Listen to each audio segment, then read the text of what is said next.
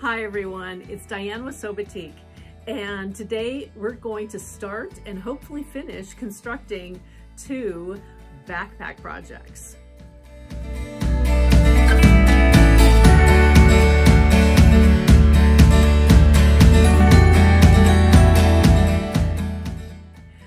This past December, I made my very first backpack and it was so much fun. It was the Range backpack by Noodlehead. And my goal was a couple of things. 1, to make a really fun gift for my sister. And 2, was to sew with our SewBatik Canvas and see how that canvas quilts, how it stitches up with zippers and with multiple layers and with interfacing and just a whole plethora of different things. And I really enjoyed sewing with it and I learned a lot. So what I decided to do is a while back, we gave sample canvas to Annie of By Annie Patterns.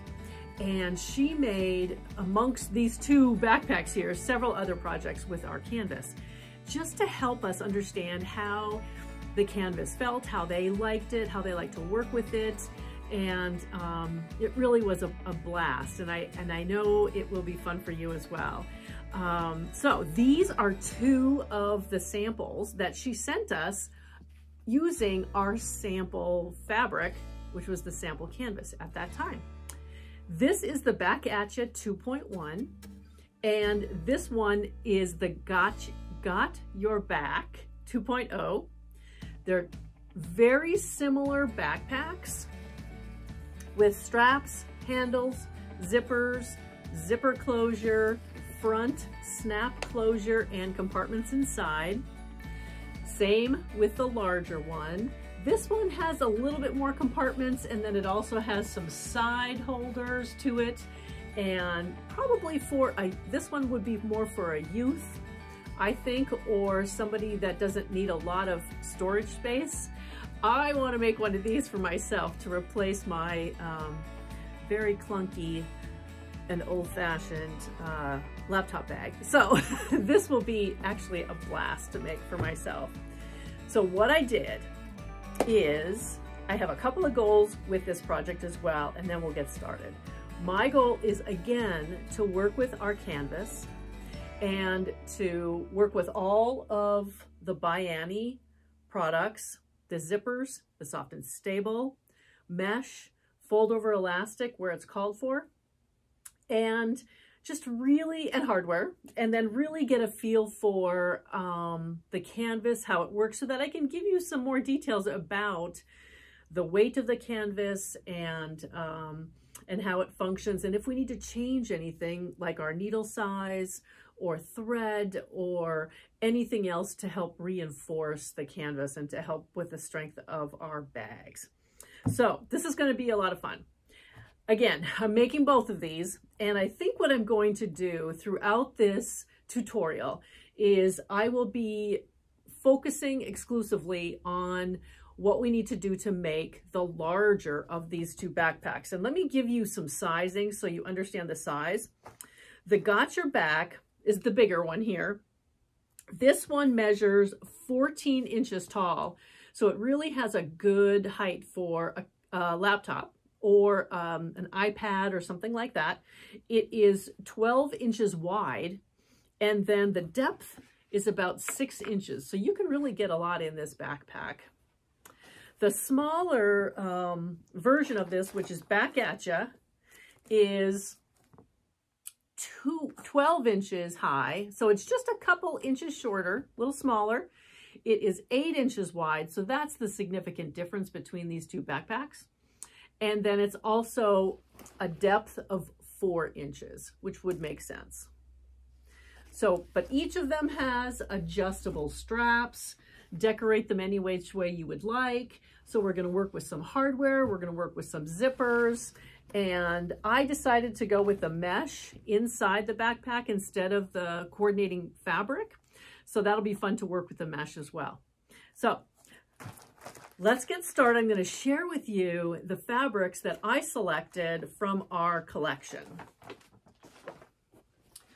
For the larger Got Your Back, it's going to be hard for me to remember each one of these separately. What I did is I selected fabrics from our blue collection. The main fabric is Medora Flora in the shade of Delft. This is our canvas. It's 57 inches wide. And I will tell you that I am calculating the differences between 45-inch wide fabric, which is what is part of the fabric requirements on the back of these patterns. I want to make sure that you don't overbuy your canvas when you're working on any of these bags.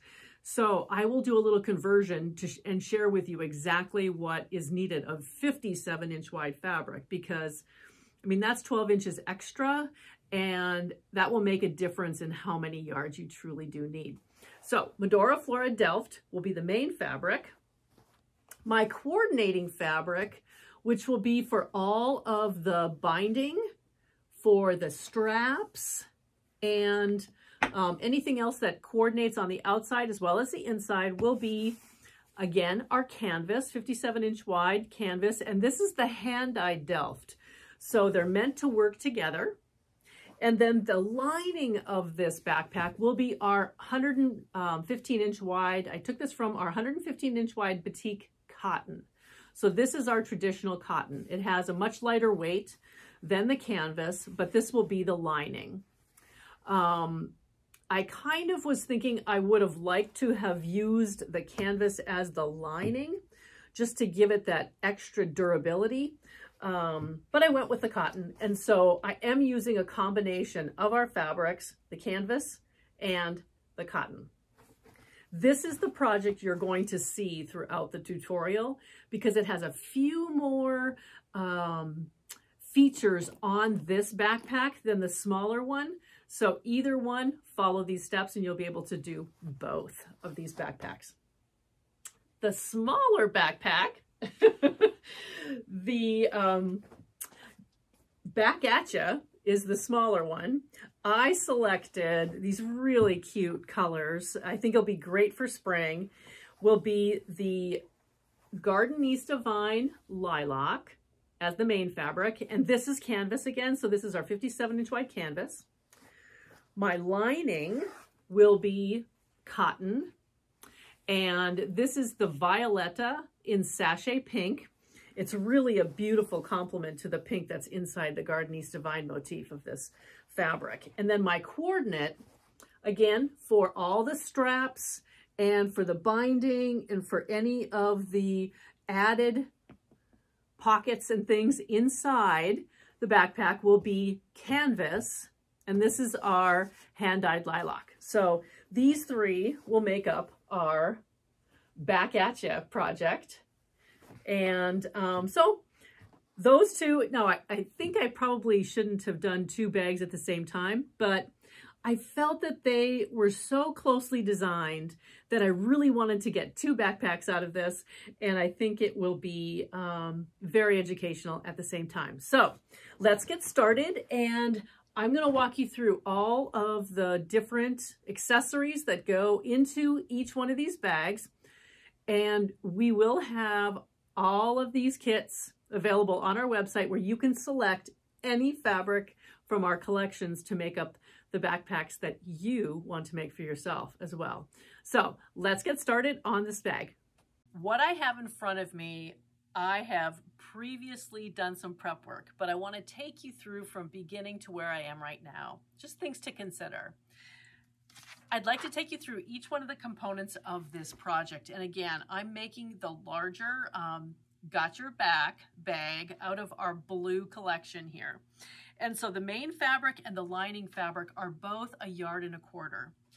And the coordinate is 1 yard of fabric. So what I'm going to do, since I'm using our canvas for the main and the coordinate, is I'll include kind of a summary of what you really need from our canvas because it's 57 inches wide.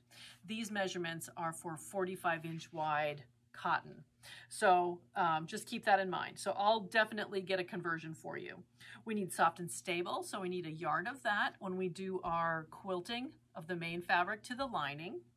We need mesh fabric, or you can use your coordinating cotton if you want to put cotton in your pockets instead of the mesh. I chose the mesh, and this is the parrot blue color.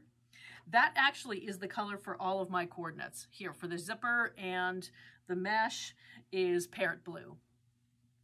We need fusible interfacing, and this is the kind of a heavier basic cotton fusible that I have already fused to each one of the pocket pieces that we need to have a little bit more stability. We also need poly strapping, and this is 1 inch strapping. Bayani has both 1 inch and 1.5, but these straps and all the hardware will be for 1 inch. And it takes 5 yards of the strapping.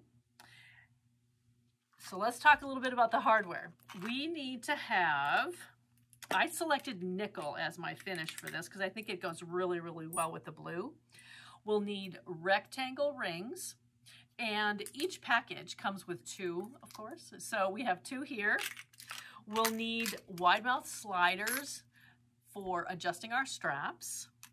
And then we also need an invisible magnets that they're not invisible. We're going to make them invisible when we sew them into our bag, but they're sew-in magnets. So we have those. And thread. And I basically selected 2 different threads. One is our polyester from our serger collection, and the other is soft and stable, It is So Fine by Superior Thread. Okay, so that is all you need to kind of pull this project together. And a couple things before we start. I really recommend first stapling all your pages together, taking a copy of the very last page, which is all of the labels for each one of the components of your bag, whether it be the pockets, whether it be the quilted fabric, whether it be the mesh or the interfacing or the strapping, whatever it is, cut each piece out, make a copy of this because on the other side are instructions for finishing your bag. So we don't want to, it's not an individual page. So take a copy, and it'll keep you organized, okay? So read through your pattern. Seems obvious, but if you've worked on a Bayani pattern before, you'll know each one of the segments. They all are very similar. We start with the basics of prep work. We create handles and straps and all the different pocket pieces. We finish everything off as best we can, and then we construct the whole bag, pulling it all together. So that is the sequence of the pattern itself. And remember to mark off each section. There's little boxes that you can put a check mark to make sure that you are staying in sequence of your project. It is simple to hear, but it is very good to keep you going. If you can't finish this in one day, just make sure you know where you left off. Okay, so the first thing that we need to do is wash, press your fabric. I did that. I also then made my quilt sandwich with the soft and stable by using our canvas as the main fabric and our cotton, which is the Phoenix Clifton Garden, as our lining, okay? And I did use our long arm machine to quilt up the section that she outlines and with those measurements, okay?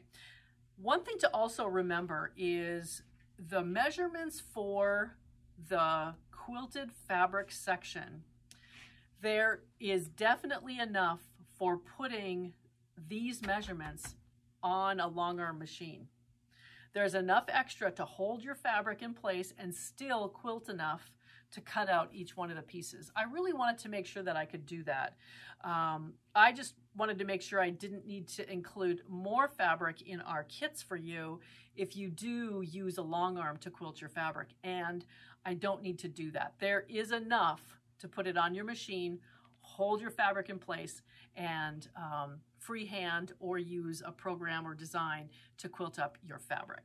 I used a size 16 needle on my long arm and cotton thread. So the design I used was a simple kind of a bubble champagne circles, and they're pretty loose. So I think it just gives it the right amount of texture for this particular bag. So I have cut out all of my pieces and keep the labels with them, keep clipping things to them until your bag is completely put together.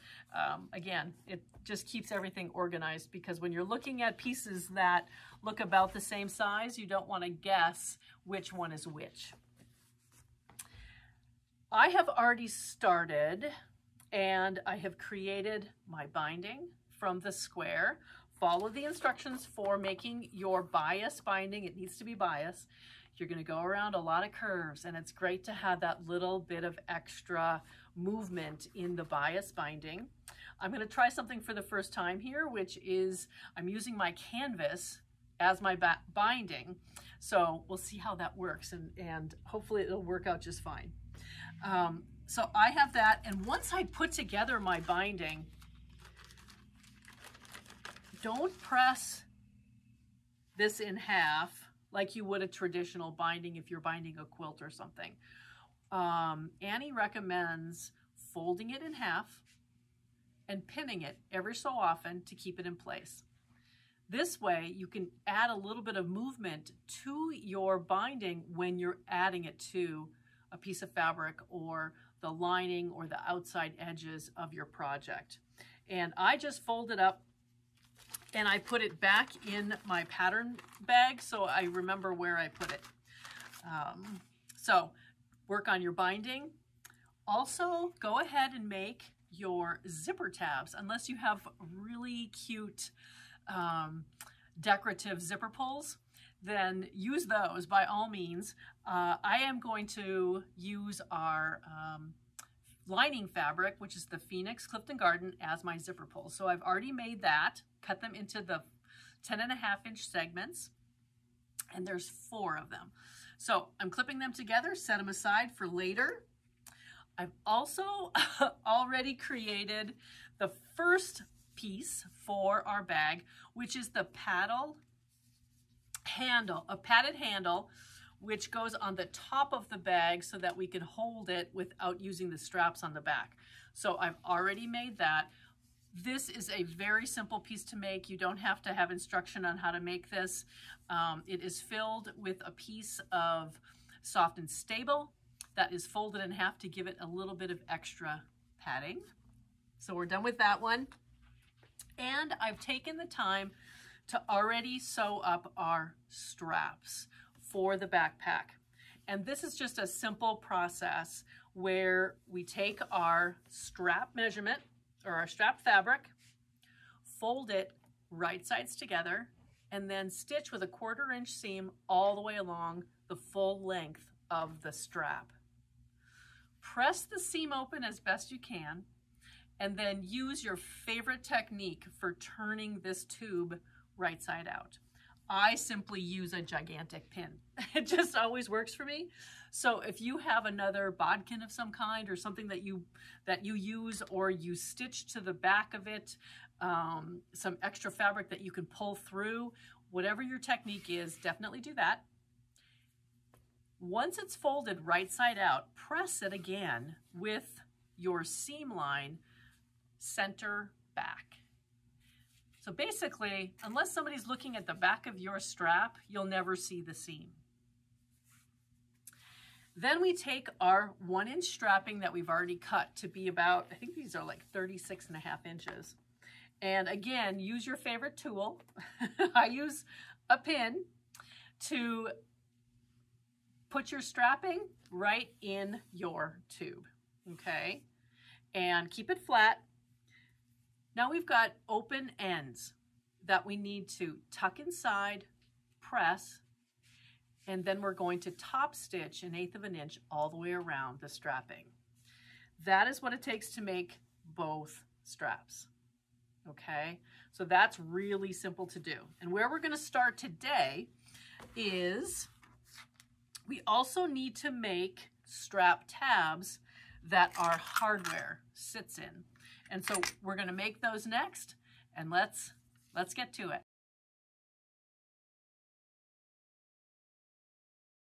The strap tabs measure 2 3/4 by 4.5 inches. And so what we're going to do is fold this in half, right sides together, and then simply stitch 1/4 of an inch,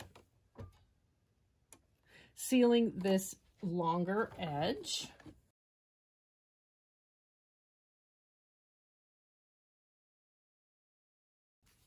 And do this for both of our,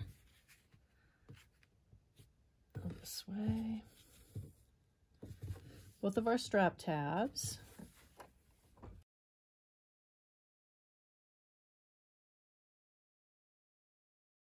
And now we're going to use a pin. You could press this as well, press it open.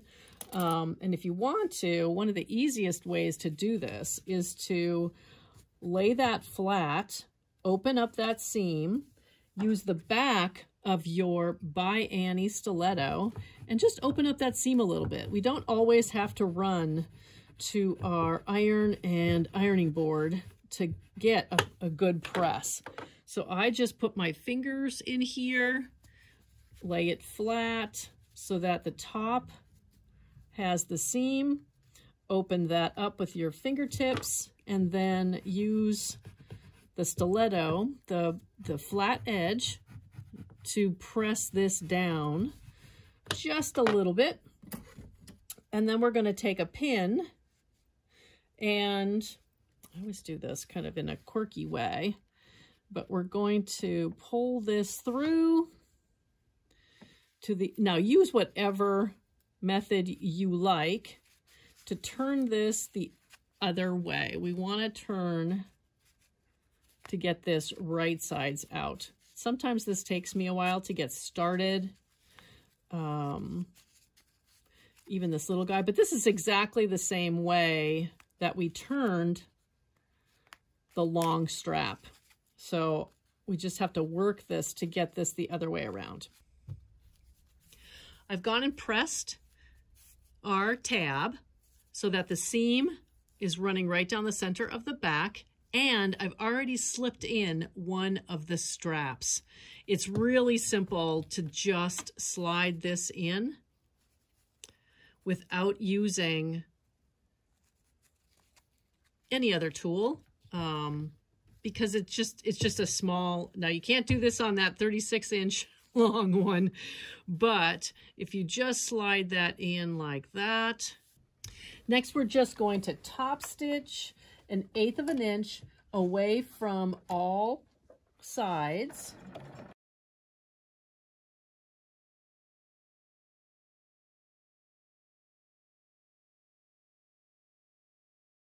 Now, I did not turn the ends, the short ends of the tabs, because it's going to be hidden inside the bag. And so we're just top stitching here just to finish it off.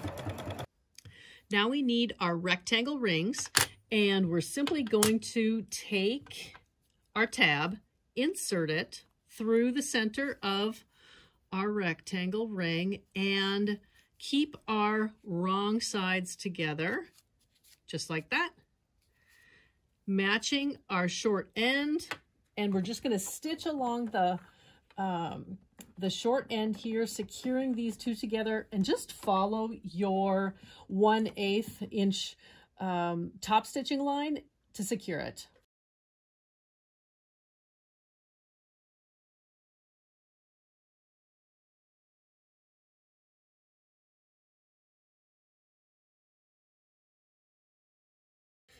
And I'm going to trim all of this excess off before we insert it into the bag once we are at that step. So now we have our 2 tabs, and we're going to keep our papers with it and on to the next step.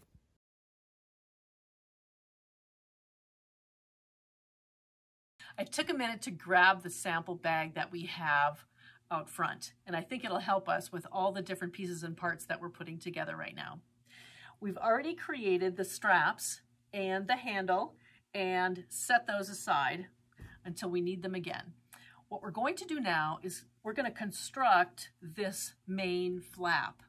And this flap has a magnet in it, and inside this pocket, and it goes all the way down to the front of the bag, are many little pockets that you can store just about anything in.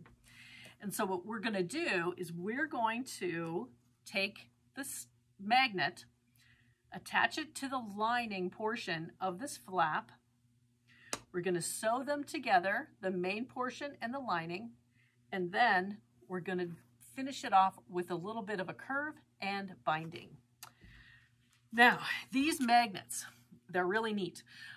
There is a negative side and a positive side, and you can see the negative and positive in the very corners, all 4 corners of the plastic on the magnet.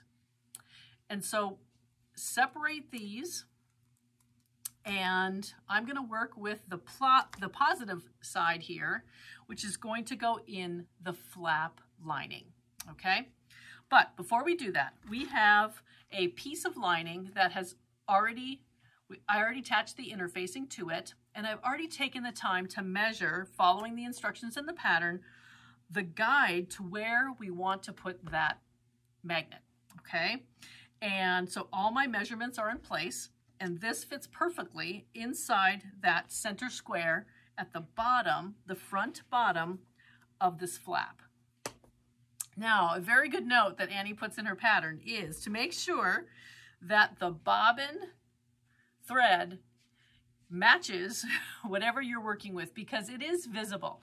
So, I mean, we don't always have to be perfect, but you will see that stitch line on the lining. Okay? Then what we're going to do after we have that inserted, we're going to take our front flap, align it with our lining, stitch all the way around, and that will attach our flap lining to the main portion of the flap.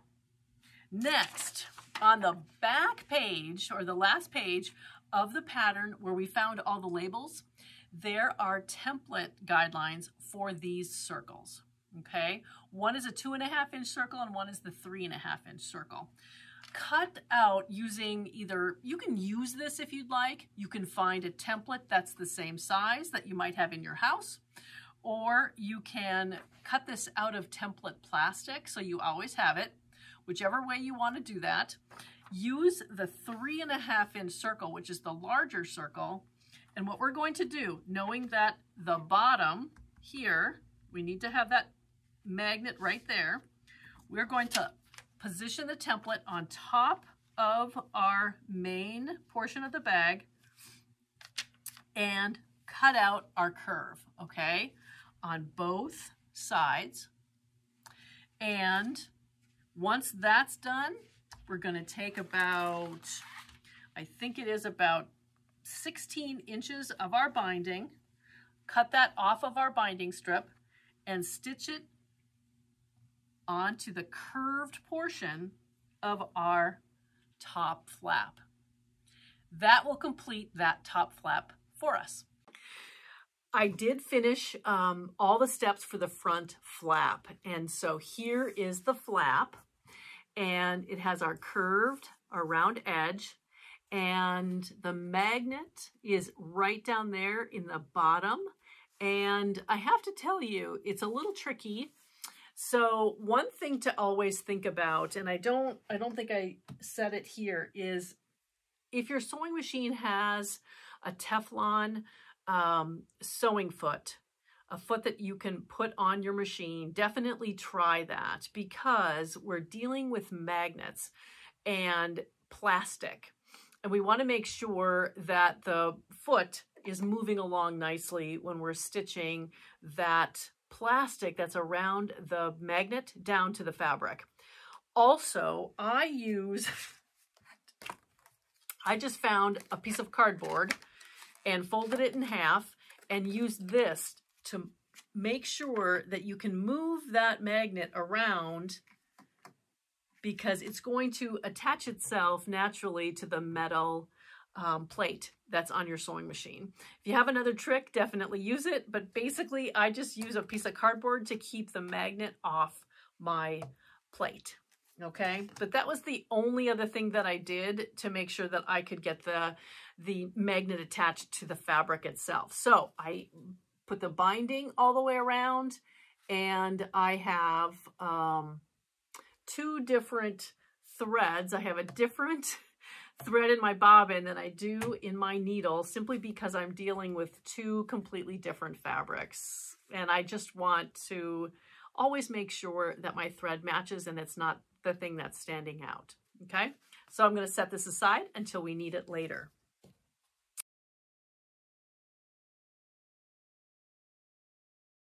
Next, we're going to work on some pockets. We're going to prep some pockets, and in this backpack there are, I'm going to bring this forward a little bit so that you can see it. I don't know if you can see it, but I'm going to give it a try.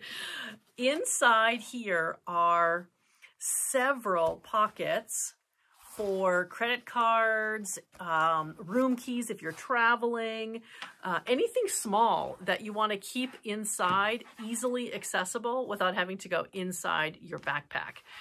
And so we need to prepare these fabrics, and it's a very simple process.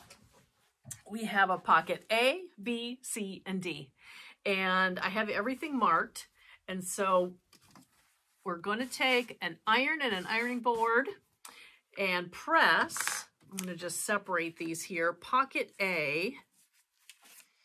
And again, I've already fused the interfacing to the back to give it a little bit more stability. And I have to tell you right now, I don't think I would have needed the interfacing for the canvas. This is canvas. Now, the pocket B, because every other one is a different color, which is great because then you can see where the slot starts in your pockets. This one does need interfacing, and so we want to make sure that we interface our traditional SewBatik cotton. But I don't think we would need the interfacing on the canvas. Your choice. I have it because I really wanted to make this bag completely as designed. I'm just simply using canvas. So we're going to take our iron and our ironing board. We're going to press each one of these right side out. And again, your interfacing is going to be your guide, but we're simply going to press this, and then we're going to top stitch along the folded edge of every single one of these pockets. So pocket A, we'll do the same thing for pocket folded in half, pocket B, and pocket C, and pocket D is the long pocket in the front that these are all attached to. So we're going to do the pressing, top stitching, and I'll be right back. Our next pocket, well, actually, let me go back. The pocket inserts for all of the front credit card pockets are ready to go. And so I'm just adding all the things that are ready to our stack here in front. And next we're going to finish the front pocket here that gets attached to the front of the bag. So what we need to do, this is the other half of our magnet. And so much like we did on the flap, we need to measure, following the instructions in the pattern, we need to measure in and down and create our square as to where to put the negative side of our magnet. that will go right in that square, and make sure that your empty magnet side that needs to connect to the flap is facing up. So it's opposite of what you did before. So this is going to go right on top of our quilted pocket. And we've also marked another line right below the magnet. We're going to line up our lining, which is the facing to this magnet, because we don't want to see the magnet. We just want to make it look like it's one continuous piece of fabric. So we're going to take off our little papers. We're going to line up right sides together between the facing and our quilted fabric. Line that up. I'm going to put a clip here and a clip over on this side, and we're going to stitch a 1/4 inch seam allowance all the way across here. Once that's done, we will then flip this up, covering the magnet, press it down, and we'll have this portion finished. Once that is all done, we need to create, or we need to add our binding to the top of this opening, the pocket opening. And so we'll take our binding for here and do just like we did before. We're going to fold, we're going to stitch this to the back, bring it around to the front, and top stitch. I finished pocket E. So here's the front, and then here is the flap, and it sticks right to it, and it is dead center. So I am very happy with this. So this will become our front flap of the bag. So we're going to front pocket with flap. Okay, we're going to set that aside. Next, we're going to turn the bag around, and we're going to assemble everything for this zipper pocket right here. And there are no extra pockets or anything inside here. It's just a very, very deep pocket. So here we go. And this is pocket F. Now I'm going to turn this around so you can kind of see what we need to do. I have it facing me, but I'm going to turn it around. So we have the bottom of that pocket, which is quilted. So we're working with quilted fabric here. And make sure you put this on the 12.5 by 11, okay? And we're also going to need our zipper. That will be on top of this pocket. We're going to finish that off with another piece of quilted fabric, which is like the pocket facing up here. And then we have binding. So we're going to bind the top edge of this little piece here, okay? So that facing. So we're going to take and assemble each one of these, just sewing them to each other so we end up with one continuous pocket that's going to be attached to the external piece of the backpack, okay? So I'm going to jump over to the sewing machine and sew all these together. I'd like to get a little bit more specific about the zipper itself and how that's attached. What I just did is I just attached the bottom main portion of this pocket to the zipper.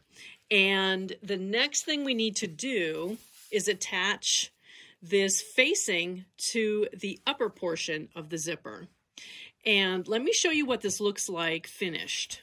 On the back side, it has a little thread. It is simply the seam that we sewed first, and then we folded and pressed the zipper flat onto the back of this pocket. And then on this side, I just simply edge stitched right along the end of the zipper, just to encase. You can see in here that it's folded down pretty intensely. But what we want to do is make a really nice finished edge. And so let's do that for the top portion of the zipper. So basically we take our zipper, or our facing, and we're going to line it up here along this edge of the pocket and that edge so that they are all lined up, okay? And then we're going to stitch a 1/4 inch, and it's slightly bigger actually than a 1/4 inch because we have a lot of bulk that we need to hide back inside our seam line.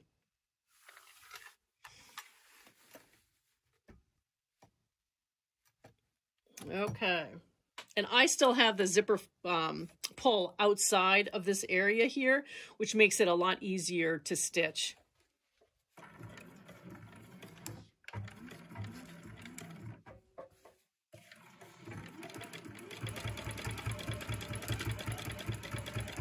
I didn't use pins or anything. I am just simply guiding this along.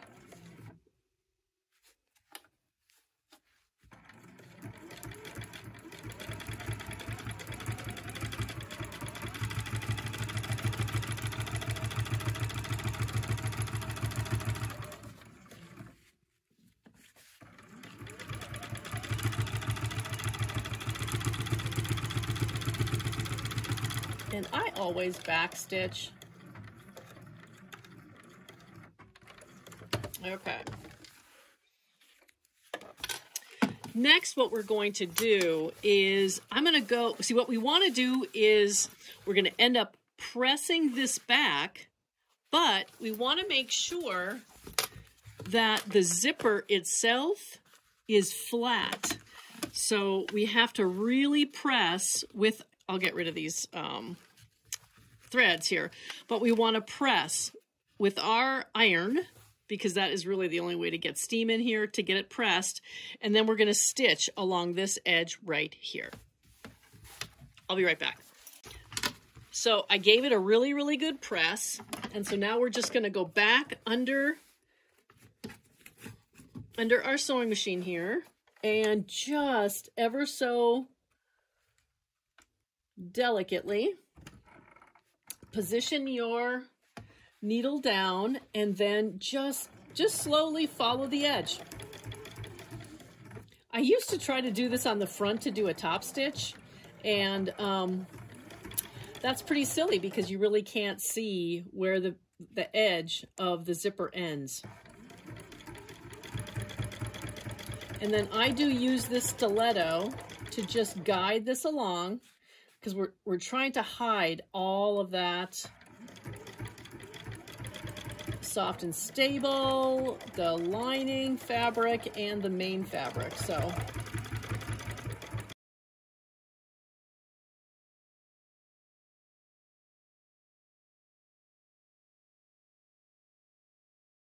and we'll clean up our threads in a little bit.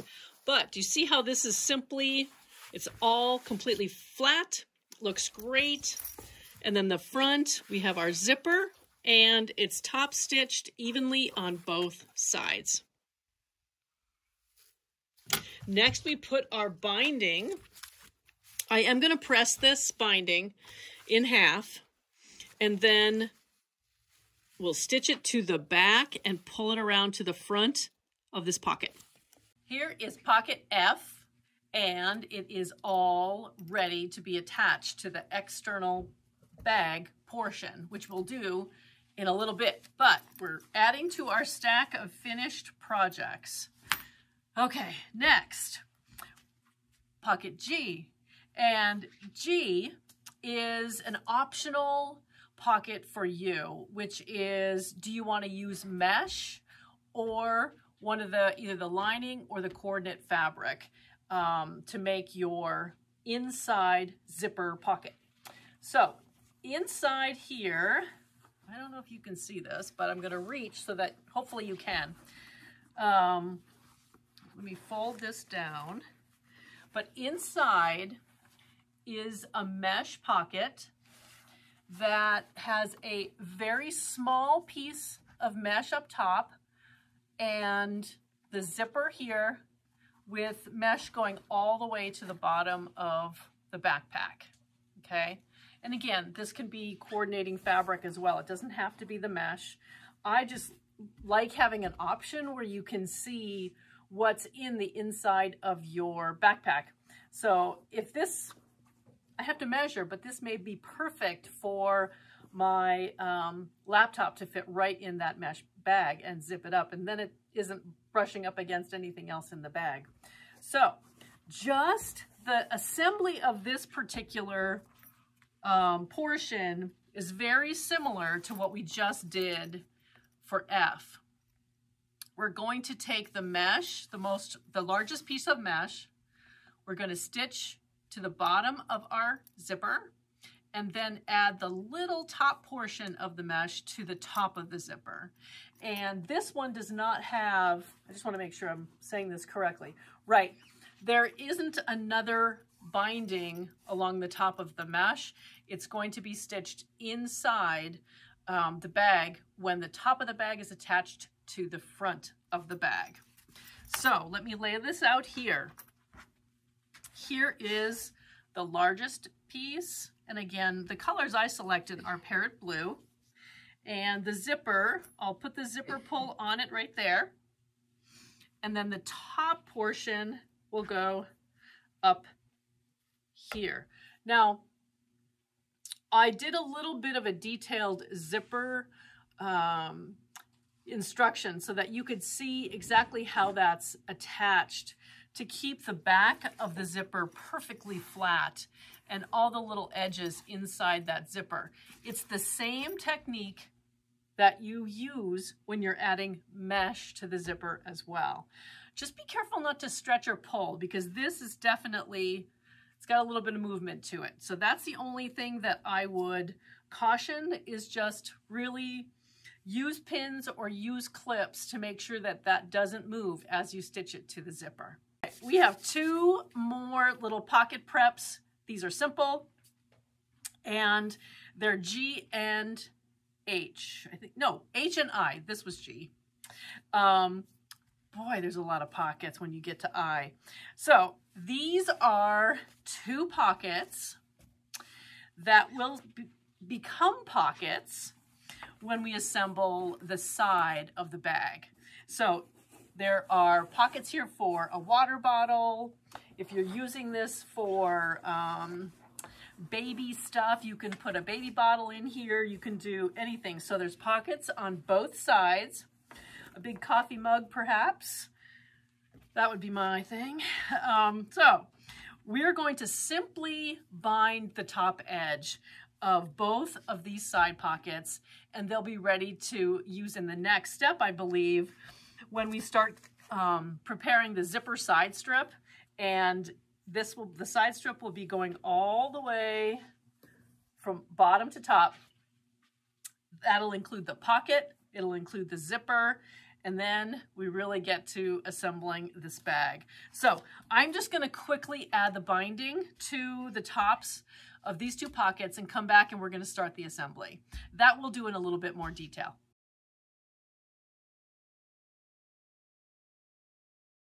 Okay, now we get to start assembling this bag, and the first thing we're going to do is we're going to add the side pockets to this side panel, which goes across the bottom and up the other side. So here we have that panel, and I've already done the markings because we need to be able to position our pockets. Let me grab these two pockets. We need to be able to position them just like that. However, we have to do a little work ahead of time, okay? So we're going to follow the instructions for the measurements, but we're going to mark our lines so we know the width of the bottom of the backpack, as well as where we're going to stitch our pockets onto. But this has a very interesting shape. So we're wider at the bottom than we are at the top. So we have to do a little bit of cutting. And so we've measured down 1/2 inch from each of the 4 corners. Then I've marked from our bottom line here to that 1/2 inch mark. I've already stitched, I'm top stitched to the inside of that marking so that we have a sealed edge. Now, what I'm going to do is cut. Let me grab, where did my ruler go? Right here. We're going to trim those off right to the outside of that stitch line. And this is going to be our angle. Okay, there we go. And then I'm going to turn this around. Do the same thing on all 4 sides.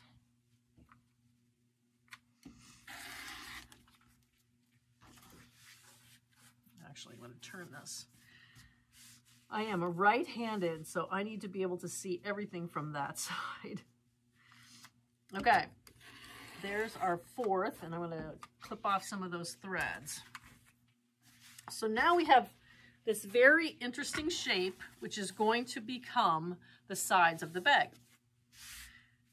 With our markings here, we're going to take our pockets, this is H and I, and position them to the outside, so to the bottom of the bag, right along that marking, okay, and clip that in place. Same with the other pocket. I'm going to lay this right sides together. And I don't see any clips, so I'm just going to pin this in place. And I'm going to go to the sewing machine, and we're going to do a couple of things. And I'll just walk you through what we're going to do because it's really simple and self-explanatory. I'm going to stitch a 1/4 inch, securing the pocket to the side panel. We're going to turn, once that's done, press it so that we're actually sealing that seam. Then we're going to take the pocket, turn it this way, right side out, and press it again. Now we have this pocket, if you can see, that is wider than our base. So that's intentional because we need to have room to put a water bottle or a coffee mug or something in the side of the bag. So what we're going to do then is align the side of our pocket to the shape of the base. Stitch 1/8 of an inch to secure it. Then we're going to stitch a 1/4 of an inch along the bottom just to seal that seam. And then again, slide this up, and we're going to stitch 1/8 of an inch along the opposite side, leaving the center open. So we'll naturally get a little bit of a gap between the pocket and the side panel. We're going to do that for both pockets and move on to the next step. We're getting there. After stitching the pockets to the bottom and the sides of the bag, see how they kind of pucker out just a little bit like that? It's great. This is just such a neat design. So that will be the bottom of our bag. And I'm just going to set that aside for just a second because the next step is to create the top portion of the sides and the top. So we're going to add the zipper to the 2 sides, creating our zipper strip for the top. I went ahead and did that because it's the exact same steps for adding a zipper to the quilted fabric as we did earlier with the pocket.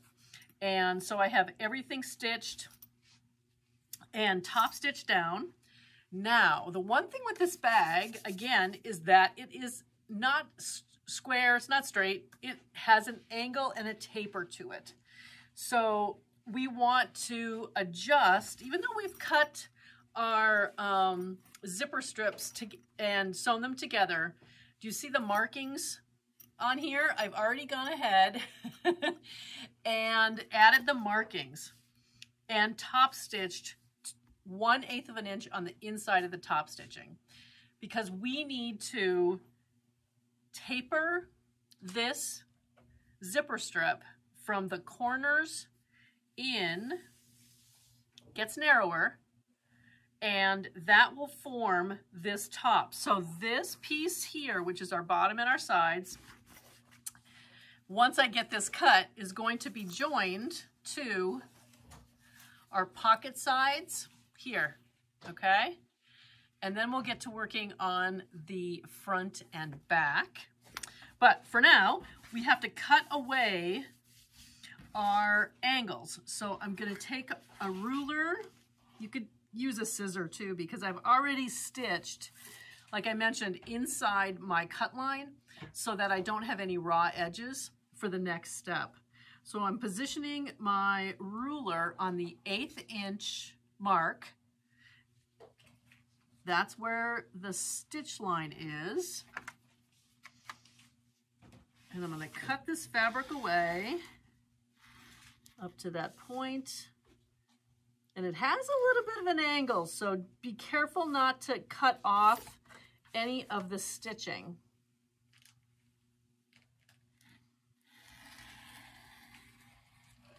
Okay, so you'll see that, you see the shape there? It's very different. And now we'll do the same thing on the other side.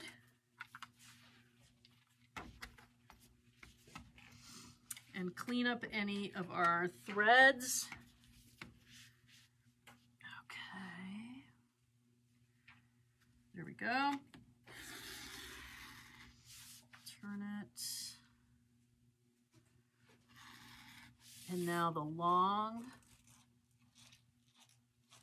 finished edge. Okay, there we go. So now we have a shape of the top that has quite an angle to it. And just with the angle, I'm not giving measurements, so just follow the pattern with each one of the measurements and we'll get the same shape. But make sure when you're doing this particular step that you pull your zipper tabs into the middle, because we want to seal off all the way around, and we need those zipper tabs inside.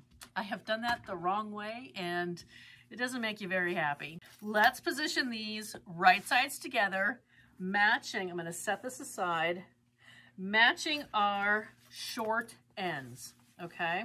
Now, I think first I'm going to remove the rest of my zipper strip here, or zipper. Just making that even. And we're going to match our sides, and I'm going to clip those.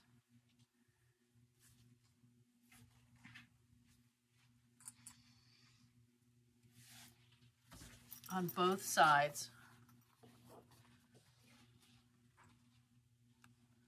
I went ahead and stitched the zipper strip to the side, and that was a 1/4 inch seam allowance. Then we have 2 binding strips, because what we're going to do is seal that seam so that nobody sees it and it's beautifully done. So what I've done is folded the binding strip in half, just like any other binding, and stitched 3/8 of an inch away from the cut edge. And this gets a little bulky right in this area. And a great way, besides using a hammer, the great way to really get this to be thin and flat is to stitch 2 more stitch lines within that 3/8 inch seam. So stitch a 1/4 of an inch and stitch an 1/8 of an inch. And it really flattens out the 2 layers of soft and stable, the zipper, and the main fabric and the lining on both of these sides. And so it really does flatten it out. And so I've done that on both of these edges.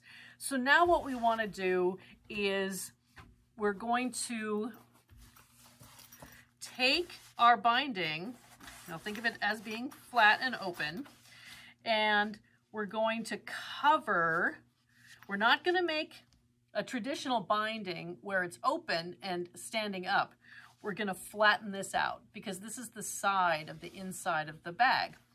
And so we're going to simply flatten it away from the zipper strip and stitch along this fold line, attaching it to the side of the bag.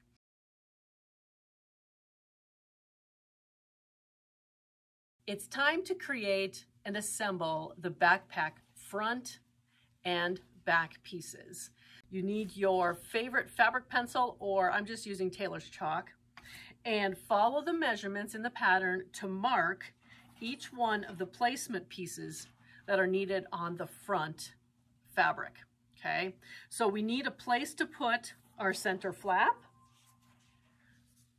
and that will be positioned with the straight edge against that line marking, centering it, and then it also is exactly flush with the top of the front piece. We're going to stitch that down, and then we're going to cover that stitch line with a facing. So this will cover this up. We want to never show any of those open edges. And once that's done, we all come back and we're going to use our other 3 line markings to position our pocket pieces. Pocket A, we'll stitch that down using 1/8 of an inch seam. We'll layer on pocket B, following that next line. And then pocket C is also really a finishing pocket. So we're going to take this pocket and we're going to line it up the other way, facing the bottom of the front piece, stitch along there with our 1/4 inch seam, and then we're going to flip that up. So basically sealing off that bottom edge so we don't see any seam lines anywhere in the front of the bag. And then we'll come back and attach the front piece, which covers all of this up and ends up looking so beautifully, just like this, okay? So I'm gonna run over to the sewing machine, put all these pieces on, and come back and we'll continue the process. Here's what the front looks like now that I've attached the flap facing, and the 3 pockets. Our next step is to create the credit card or card slots by stitching following the marked lines that are indicated in the pattern. So I'm going to go back and do that, and then line up our cover. I call it a cover simply because it's like a pocket cover. And we're going to line up the bottom of the bag with this cover and stitch all the way around, sides, bottom, and top. And we will have the front to our pocket. And if we flip this flap down, you'll hear it snap with the magnet that is inside the top cover. Okay, so we're getting there. We're now making that and finishing the front of our backpack. Here's what the front of our backpack now looks like. We have the flap and all of the pockets inside. And on the back, there was one more step that we needed to do after we finished adding the top portion of the pocket here. On the back, or the lining side of this piece, we needed to add our pocket G, which is either the mesh with a zipper, or you could have had the option of coordinating fabric with a zipper as well. And I chose the mesh. And so you line up the mesh so that the zipper is like 1.5 inches down from the top. And the mesh portion that we created for G was wider and taller and longer than the actual piece. And so position that here, stitch 1/8 of an inch all the way around, and cut off all the extra mesh. And that is how it looks from the inside of the front of our backpack, okay? So we're gonna set this aside. So now we're running out of pieces here to put together. So now let's work on the back of the backpack. The first thing we're going to do is add an inside pocket to the back, and this is a larger, deeper pocket. So follow the measurements and mark your 4-inch line, and this is pocket, I believe it's H. And we're going to position this pocket slightly below that 4-inch marked line, stitch 1/4 inch, and then press, and then fold this back up and press again. Now we need to mark our divider lines for this pocket, and think about how you want to use the inside of your backpack. The instructions are simply to divide it equally left and right. So you can follow those instructions or do whatever you think you will use this pocket for. So once you've decided, mark your lines, your divider lines, stitch 1/8 inch down the side, 1/8 inch over to your first divider line, and then go up to the top, turn it around and go down to the bottom and continue across to finish stitching this pocket in place 1/8 inch away from the edges and up and down your divider lines. That'll be the last thing you need to do for the inside, your lining side of the back of the backpack. Now let's flip this over. Now we get to work on the straps, the padded handle, and finishing it off with our last pocket, which will cover up the back of our bag, okay? So the first thing we need to do is mark our positioning for the handles and follow those instructions in the pattern. And we're going to take our padded handle and position it right along those markings. And I just simply use clips to keep this in place.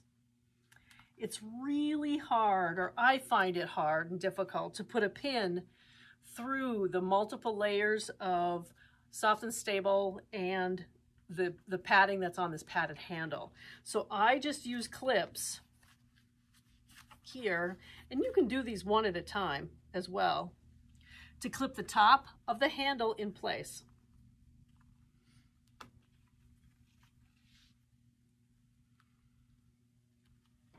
Next, we take our straps. There's 2 long straps, and we're going to line these up next to the padded handle, okay? And I'm just going to clip that in place right there. This one over here.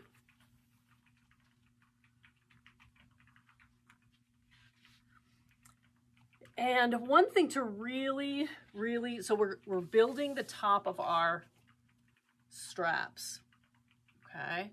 And the one thing to really make sure you do here is stitching, follow the instructions to stitch down and across and create an X on the bottom of each one of these strap ends, okay? Because there's nothing worse than having, don't just stitch across, because we want to make sure that these are secure. You're going to be lifting them.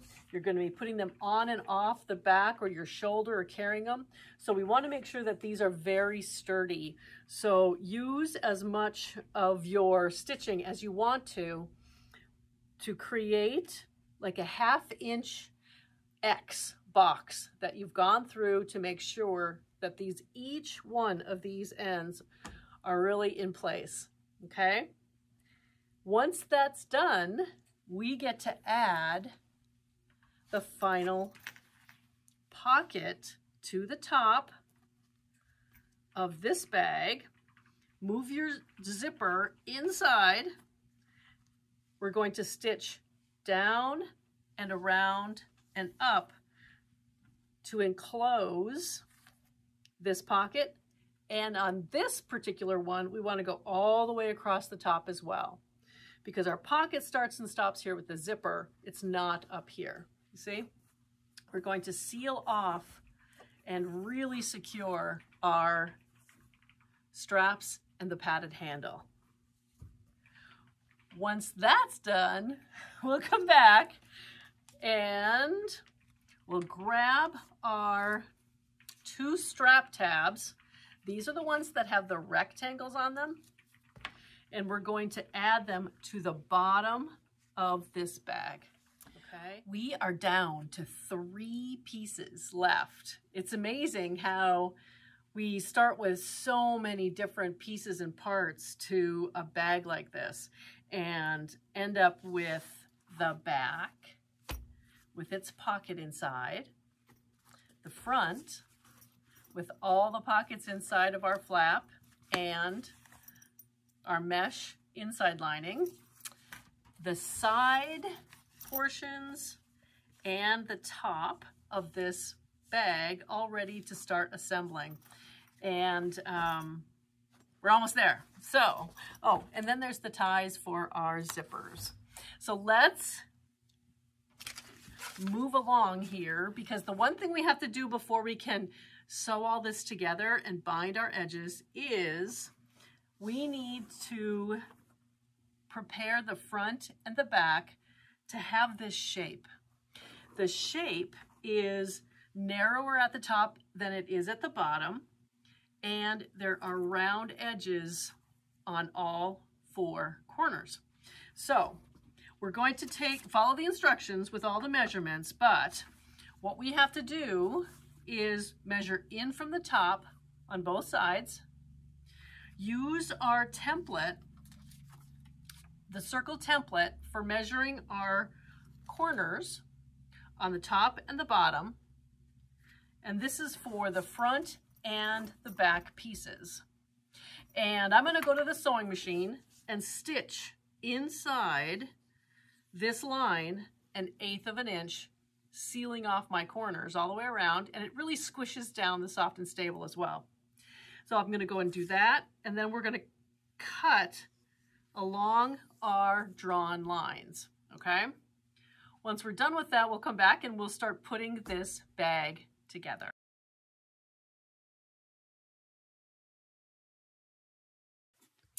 We're sitting here at my sewing machine, and I decided to turn on the video camera.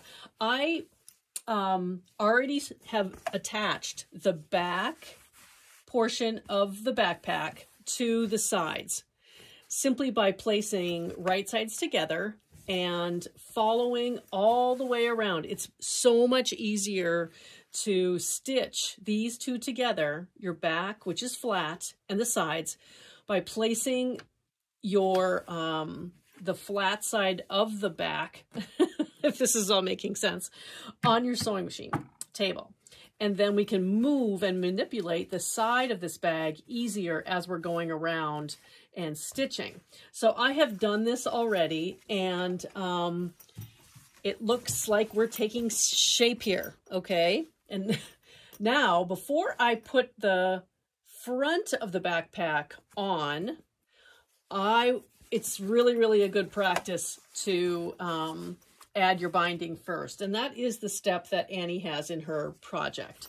So we're going to start here about 1 inch in from the bottom left corner of our bag, with the flat side of our bag again against the table, and about 4 inches extra here on our binding. And I am using our canvas as the binding. I did a little test, and I actually like how the binding goes on. And so I'm going to stick with it, and we're just going to use our canvas as the binding. It's going to give it a really good amount of stability. So I have this set to a pretty tiny stitch, and we're just going to stitch this on with a scant 1/4 inch, and we'll be able to then pull it around to the other side to do the binding. And I want to show you something too. Hopefully you can see this, the thickness of what we're going to be going through. And this is the thinnest portion. So my sewing machine does chug along a little bit, but it's doing really well with all of these layers.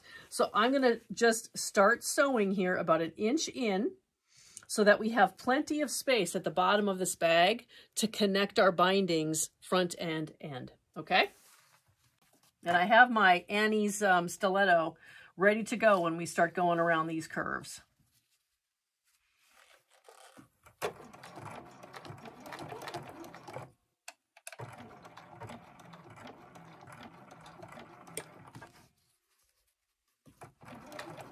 And I'm not gonna make you watch this whole thing.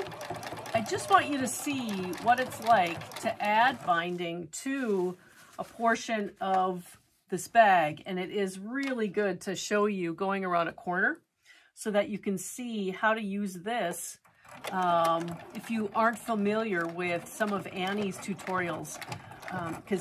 And definitely use those tutorials and those videos because they come, there's a little code that comes in each pattern that will show you how to use the stiletto and how to do the binding here. So we're going through a really thick area. And just keep moving your bag around and turning the binding at the same time.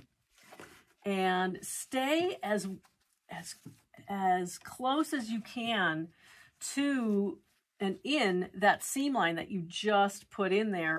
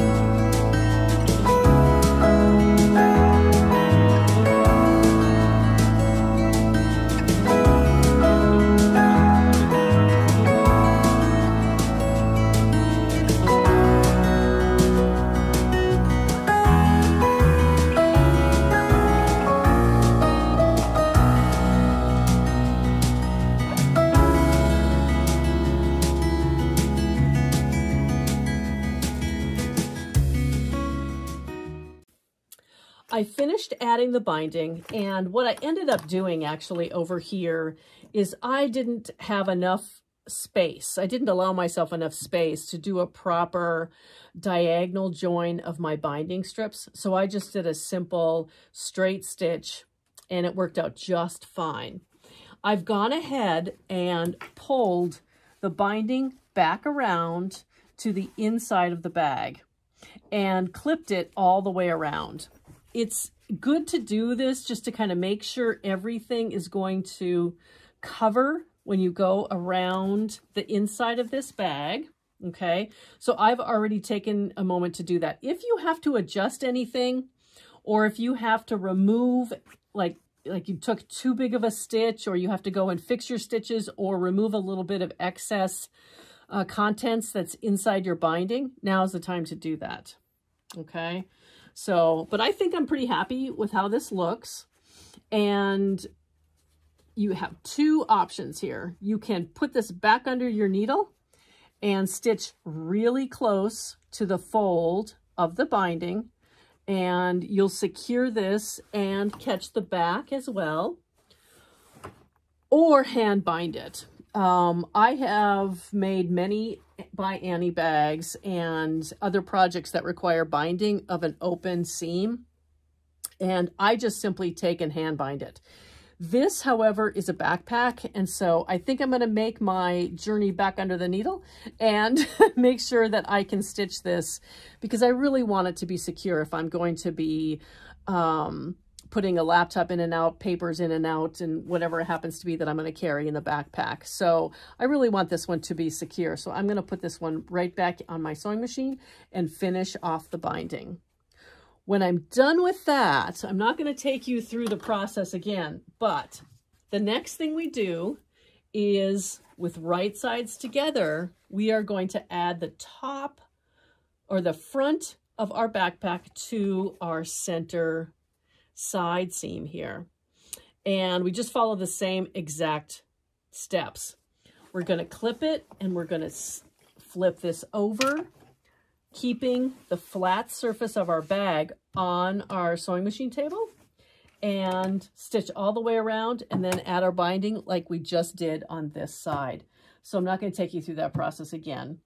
And once you're done with that, we just turn this inside out and we simply have to add our wide mouth sliders to our straps and we can start using this backpack. So I'm going to take the time to go through this and finish this up, and then we'll be back after I've turned this right side out.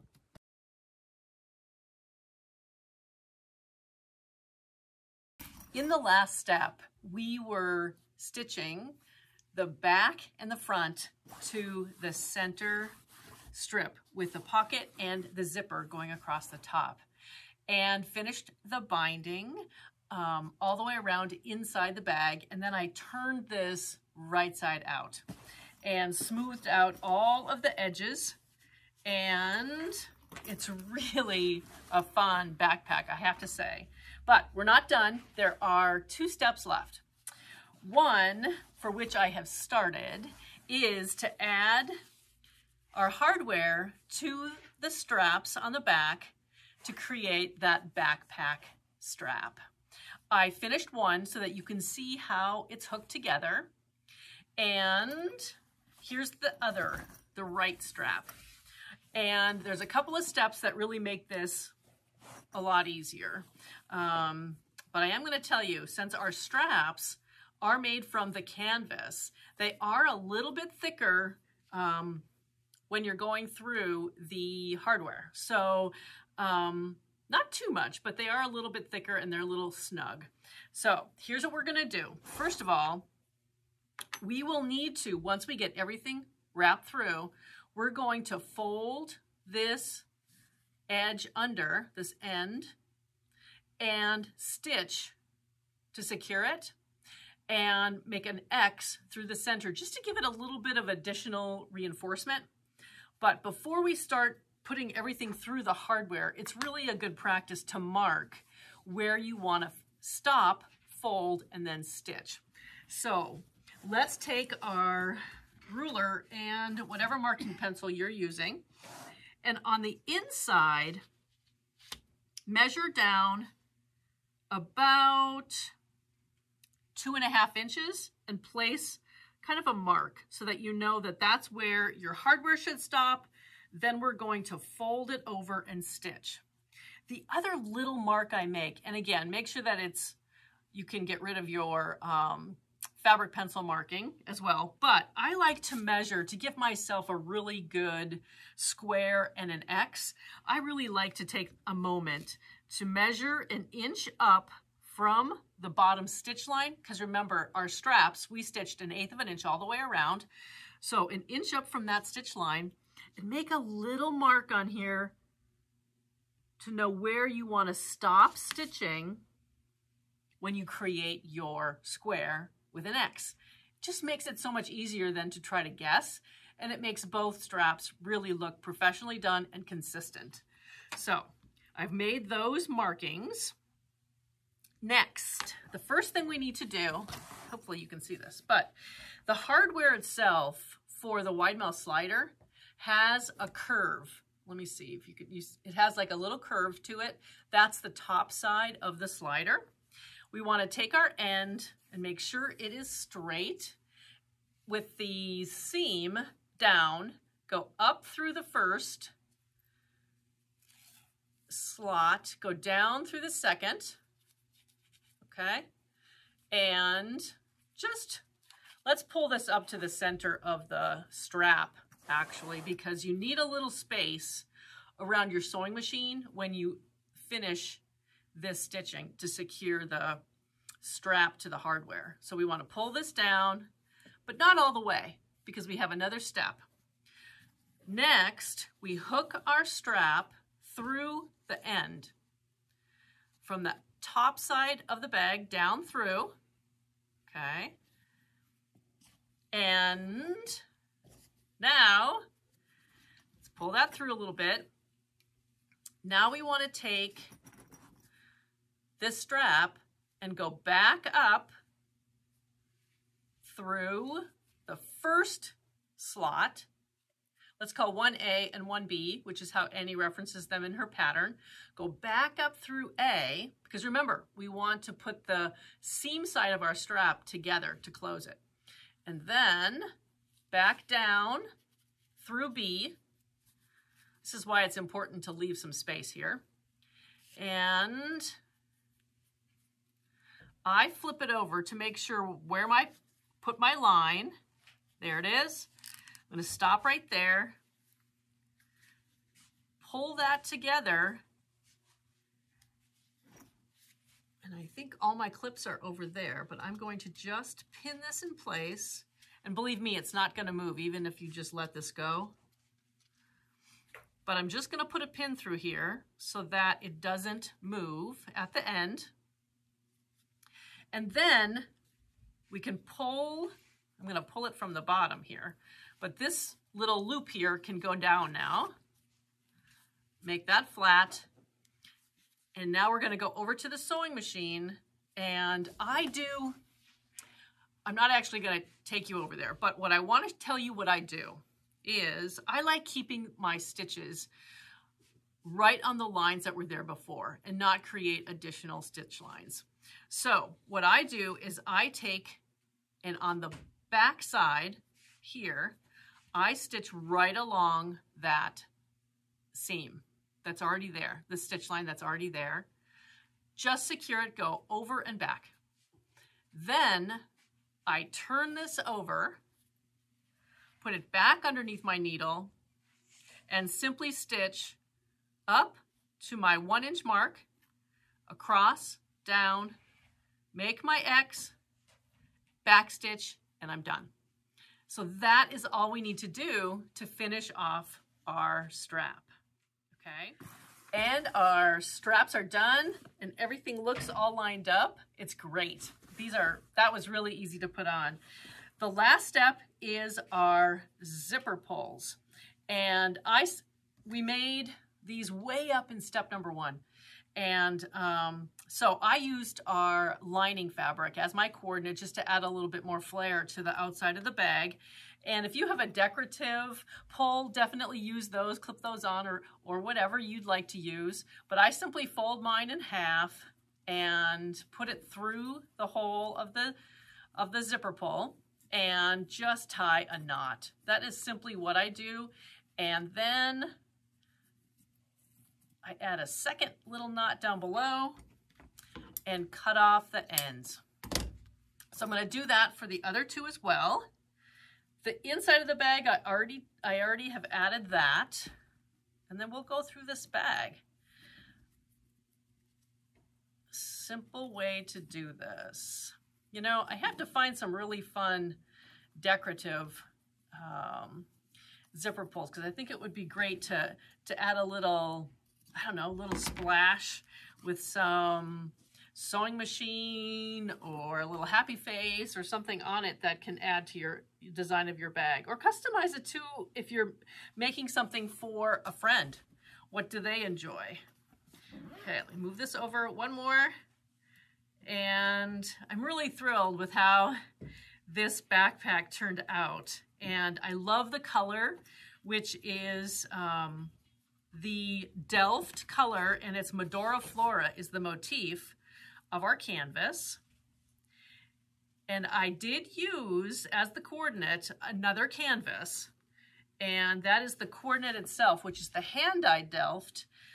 And I think the straps are going to be so much stronger. And so the binding, and remember, we can do binding with canvas, but I'll give you a suggestion on that. In the pattern, at the beginning when we make our binding, we're cutting strips that are 2 1/4 inches. That's the recommendation, or it can be 2 1/2 inches. There is one section right up here. I would say this, and I might actually put this in our kit instructions when we put together a kit, but I'm gonna measure the amount of binding that really needs to be here. I think it's like 16 inches or so if I can remember. That needs to be 2 inches wide, your bias binding, because you do have a curve and it's a single layer of soft and stable with your fabric and it's quilted. So we just need a narrow piece of binding really. So I would just cut whatever that measurement is out of our binding when we're cutting our binding strips, and then cut 2.5 when you're working with the canvas. We need that little extra bit of fabric to go around the thickest sides of this bag. And so that would be the other recommendation when you're working with the canvas. Now, I really wanted to test being able to use the coordinate as a canvas. Now, a lot of you may want simply the main bag fabric to be canvas with a coordinating cotton for both the lining and the coordinate fabric, which is fine too. That's perfectly fine, very sturdy, very beautiful, that's fine. I just want to be able to use the canvas to give it that little extra stability, and just know that you can, okay? But you are working with a little bit more fabric in each one of the areas that add volume, okay? And the one area to me, I'm gonna move this out of the way that we're done now, that is the thickest on this bag is, you see where this layer, there's this, when we covered up the end of our seam here, inside, that is really thick. And then matching that up with the side of this bag, because we also have pockets in here. So it gets really, really, really thick. I would say the height of that thickness is about 3/8 of an inch. So I'm gonna try some various techniques to try to smash that down. I know that Annie recommends just use a hammer. Just squash it, squish it, however you can to make it a little bit easier to work with under your sewing machine needle. And it worked fine. So the binding is great all the way around. I have my mesh zipper pocket on the inside here, and it goes all the way to the bottom. The other side is 2 pockets with 1 divider. Make them any size you want. And that does not go all the way down. It goes a part way down. And then the whole openness of your backpack, okay? The outside, we have our 2 outside pockets, and my little coffee here goes right in there. Perfect. The back side of the bag, again, our straps and a zipper pocket that goes all the way to the bottom. And the front, our flap with a magnet, and all of the pockets for credit cards, keys, whatever you need to keep right up top. And that, of course, goes all the way to the bottom as well. So here is, I'm gonna get that out of here, but here is our backpack with a handle and straps. And just so you can kind of get the size, if I put this on, here we go. Isn't that the cutest bag? Perfect for whatever you want to carry in your backpack. So there you have it. Leave us some questions, comment below, add any hints or tricks that you've used when you've made this bag. And I think I have all of my little slips back into my pattern. Got Your Back 2.0 or 2.1, I guess it is. And I will soon be sharing images of the pink version of the Back At Ya, which is just a smaller version of this backpack. So thanks for sticking with us this long, and make yourself a Got Your Back backpack.